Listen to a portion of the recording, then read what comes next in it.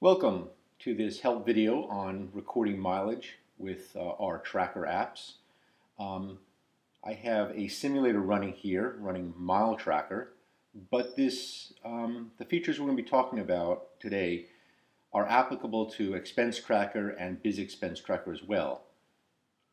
And the key part of this video is to introduce or explain. This feature actually has been in the app for a little bit now, but it's not widely known. It's called the multiple mileage locations. And we'll talk about that in depth in a moment. But because this is a mileage tracking help video, I want to quickly review all the different ways you can track mileage with MileageTracker and XpenseTracker and BizXpenseTracker. So if you're familiar with the app, the key thing for the app is that you have to have at least one log, and a log is simply a folder. So we're just going to create a new log. I'm not even going to give it a title. I'm just going to simply save it, and we're brought to the entry list form. So that'll list all our entries. We don't have any entries yet, but I'm going to create a new mileage entry, and let's take a look at the different ways to track mileage real quickly, and then I'll go over the multiple mileage location feature. So the first way is the old-fashioned, simplest way, is to enter in a start odometer and a stop odometer. Now we have a whole video describing this particular feature and some of the other mileage tracking features. If you go to the help videos section in our support page, you'll see that. But basically you enter in a start odometer, a stop odometer, and you save the entry. It'll do the difference and calculate your mileage and also apply a reimbursement amount based on the allowance you set here. That's the start and stop odometer. If you know the total mileage, that's the second way. You can just enter a total. So if you know you've gone 100 miles and you just want to enter it, you can enter it that way. That's the second way. Now, the third way is to enter in from and to locations. So if you tap on the from, the first field is a nickname field. You can just give it a short name. But the more important second field is the location. So you'd actually enter in an address here. And if I enter an address here, let's say,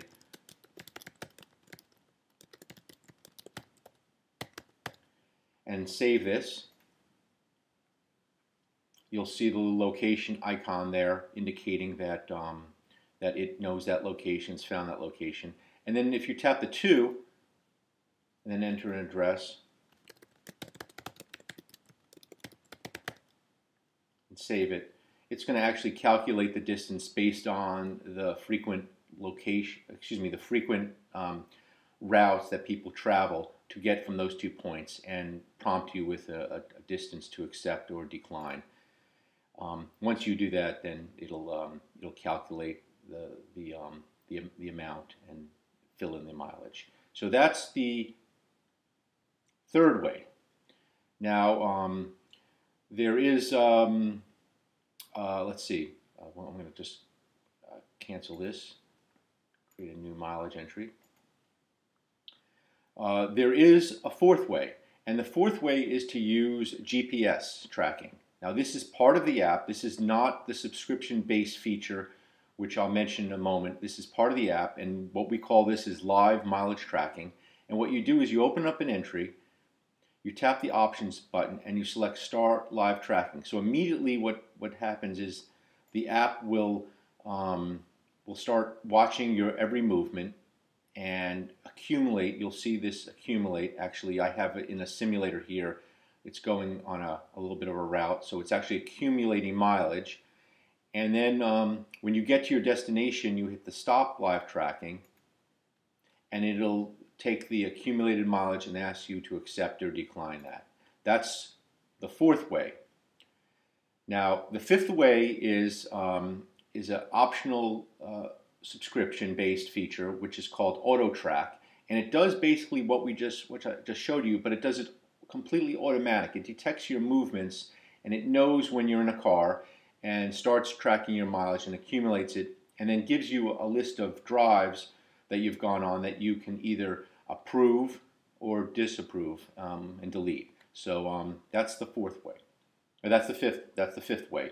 Now to learn more about that, we have a whole video, an in-depth video on our website that you can watch. This is a very popular feature, but it does come with a monthly or a yearly, you get to choose, subscription. If you do the monthly, it's billed to your iTunes account after 30 days. So you actually get a completely free 30-day trial. You're not billed a penny until after the 30 days or upon the 30 days. If you do the yearly subscription, then you get 10 months for the price of, you get 12 months for the price of 10. So you're getting a break there. Now that's the last way before we get into the new multiple mileage location feature. So I'm going to cancel this, and this is what this video is intending to be. Let's see, I'm going to go into the preferences screen here, and I'm going to scroll down to the section called field usage. There's field usage. I'm going to scroll down just a bit more and turn on multiple mileage locations. Hit save. I'm going to go back into our log, tap new, and create a mileage entry. Now, I just want to say this feature is very popular with realtors, and for the very reason that you create one entry per day and you record all your locations, and it'll accumulate all your mileage, but it will save all the addresses that you visit. So that's the beauty of this particular multiple mileage location feature. So once you turn that on in the preferences screen, you're not going to see anything much different until you start using the entry. So let's say we're starting from 100 Boston Post Road, and let me show you that again. Notice that there's frequent locations here. The little icon here represents that it knows that location. It has the GPS location stored in it. And if we tap on that, I'll do that again, and it'll enter the from. Now, with the two, this is just like what we were looking at before. Nothing much different. Let's enter another address. Say 1 Union Ave, Sudbury. Just do Sudbury, Mass. Save that. Now this is what we've seen as well before. It'll detect the mileage and ask you to accept or decline. We'll accept it. So now we have a total mileage of 1.6. But here's where the difference appears. Right here you see this green plus button. This is where you add your next destination. So what you do is, as you visit each, say you're a realtor and you're with a client and you're visiting different homes that you're showing them. So what you want to do is tap the plus button here, enter the next address. I'm going just for the sake of simplicity, I'm just going to tap a frequent location that's in the list already, but you could certainly add the address here. Or what is really nice is if you are at that location, which you likely would be, you tap the set button and you choose current location. It'll grab your current location, fill it in, and then save that location. But I'm just going to hit the 144 North Road here. It's going to determine that we've moved, ask you to accept or decline this mileage. We're going to accept it. See, the mileage goes up, and you just can repeat this as many times as you want in a day. So you can have quite a few different destinations. Once again, you start with a from and you just enter in multiple twos. Now this feature is very sophisticated in that if you make a mistake and need to fix something, it is very smart. So let's take an example. Let's say you made a mistake. Well, let's first add another address to make it more interesting. So let's go to from 144. Let's go to I don't know, 10 Concord Road, Sudbury. All right. going to save that. Of course, it's going to ask me, do I want to accept that? I'm going to accept it. All right. So now look, I have several addresses, and I realized that I made a mistake.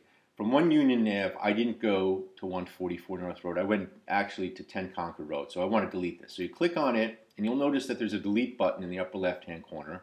Tap the delete button, and it asks, of course, you want to be sure, yes, delete location. And what it'll do is, it's smart because it will ask you, do you want to reduce the mileage based on the difference? You've made an itinerary change, hence the driving distances are different. So you reduce it. And now it's even smarter because it realizes that, yes, you've reduced that distance that you went, but do you want to recalculate now the distance between the two locations? And sure, we'll recompute it. And yeah, we'll accept the half mile. And now our mileage appropriately shows from 100 Boston Post Road to 1 Union Ave to 10 Concord Road is 2.1 miles. So if you make a mistake, you can easily fix it. And if you follow the prompts, it's really foolproof. So that's multiple mileage location. When you create reports, the two addresses all show up as well. If there is an instance where if you create many locations, you might run out of space on the PDF report. But if you do, you can contact us and we can send you a report that has more room allocated to the two locations so that it will not get clipped. I just want to say one more thing in this section because I kind of mentioned realtors, and I'm looking at this form and seeing that we're missing a key field here, which is the client field. So I'm just going to save this. I'm going to go into preferences, and I want to make sure that people don't miss, we looked at it before, the field usage section, that there's a lot of different fields that by default are turned off. And you can learn about all the preferences and the fields in our preferences help video, but I just want to turn on client because that's kind of important. Go back into the log, go back into the entry, and you'll see there's a client field. So for you people who have several clients, you can build a whole list of all your clients here. To show you the new client form there, and select those clients and associate them with a particular entry. And then the benefit of that is that you can actually create a report group by client and see all the different information, the entries that you've entered for a particular client. That's all for today on this. Once again, the feature is called Multiple Mileage Locations. It's accessible from the Preferences screen. I recommend everyone to go into our website, silverwaresoftware.com, go to the support page, then click on Help Videos, and peruse the different help videos. There's quite a few different ones. Some are older than others, but if they're up there, they're applicable, and they show the little icons of what apps they're applicable to. So I hope you like this feature. I hope more people use it now that you're aware of it. And if there's anything else, please email us at info@silverwaresoftware.com. And also check out our users forum. That's also on a website where you can post questions and either have other users answer them or we'll answer them. Thank you very much.